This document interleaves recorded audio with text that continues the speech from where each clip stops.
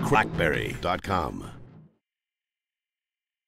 Hey everyone, DJ here for CrackBerry.com, and today I'm going head to head with a couple of apps, kind of photo editing apps, PicStory and PicMix, and they basically do the same thing, allow you to create frames of your pictures and then share them out if you so wish.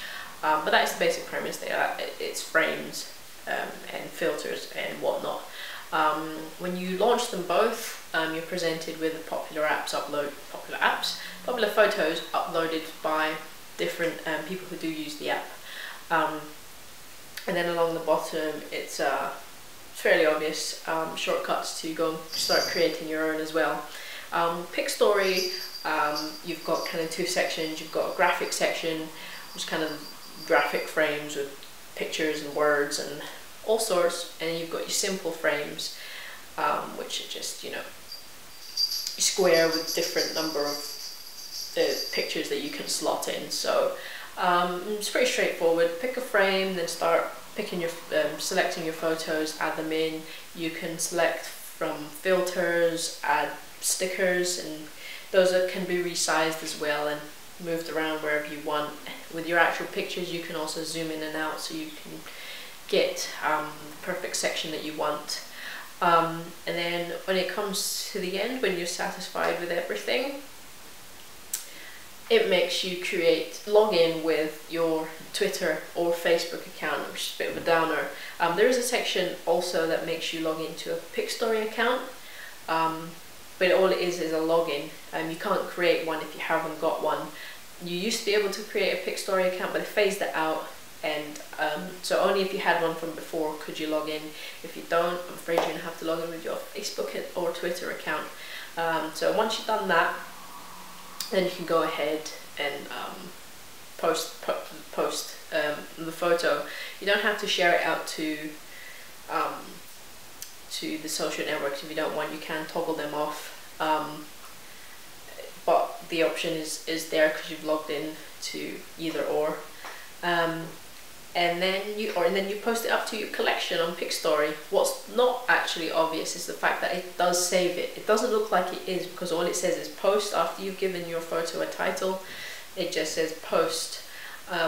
But I went into my picture folder and actually found it in there, so it does save it to your device memory. It's just not obvious that it does. So that's PicStory. And PicMix, again,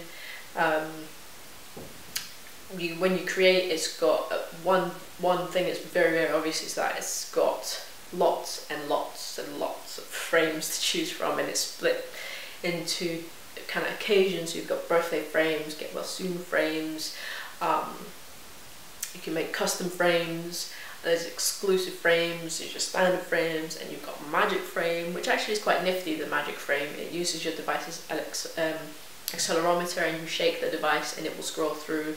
Each time you shake, it will change to a different frame.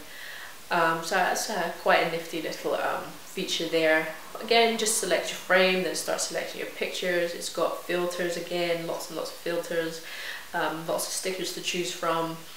With PicMix, what you can also do is adjust the brightness and contrast as well. So you've got slightly more tools in PicMix than PicStory as well. And then when you've kind of finalize your picture, with PicMix, it does make you create a PicMix account if you don't have one already. So I do like that. It doesn't make you log in with a social networks site. It does make you create a PicMix account.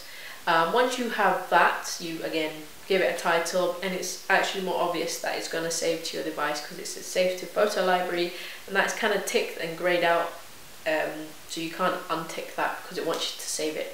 And the thing is, you don't actually have to then post it to the public. If you don't want to, you can just you can untick post and just save it to your photo library, which again I do like. So that's already 2 points for me that leans towards PicMix.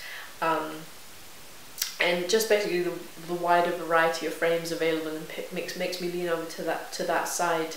That said, both apps are free, so you can download both, give them both a try, and then you can also choose which one. But for me, I definitely lean towards PicMix, just the fact that there's so much more to choose from. But sometimes more isn't always good. A select few is sometimes good. But the fact that both is free is really good, so you can give them both a try and decide as well for yourself. It's available for the Z10, the Q10, I think the Q5. But free, go try that. That is PicStory and PicMix.